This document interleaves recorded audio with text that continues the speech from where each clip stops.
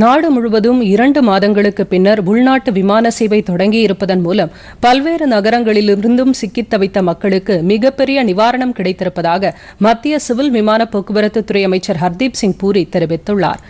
இதுகுறித்து அவர் தமது டுவிட்டர் செய்தியில், நேற்று விமான சேவை தொடங்கிய முதல் நாளில் பல்வேறு நகரங்களிலும் இருந்து 532 விமானங்கள் மூலம் 39,231 பயணிகள் தாங்கள் விரும்பும் நகரங்களுக்கு திரும்பியிருப்பதாக கூறியுள்ளார்.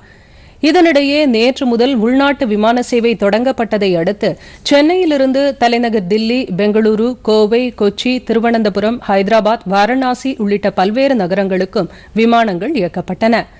தில்லியிலிருந்து நேற்று காலை முதல் விமானம் புனே புறப்பட்டுச் சென்றது.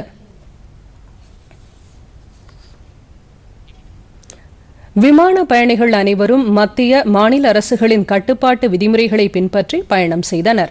அனைவரும் முகக்கவசம் அணிந்திருந்ததுடன் ஆரோக்கிய சேது செயலியை கட்டாயம் பதிவிறக்கம் செய்திருக்க வேண்டும் என ஏற்கனவே அறிவுறுத்தப்பட்டிருந்தது. அதன்படி பயணிகள் அந்த செயலியை தங்கள் செல்போன்களில் பதிவிறக்கம் செய்துள்ளனரா என அதிகாரிகள் கண்காணித்தனர். விமானத்தில் ஏறுவதற்கு முன்பாக உடல் வெப்ப பரிசோதனை செய்யப்பட்டு உரிய கிருமி நாசினி வைத்திருந்தால் மட்டுமே அனுமதிக்கப்பட்டனர்.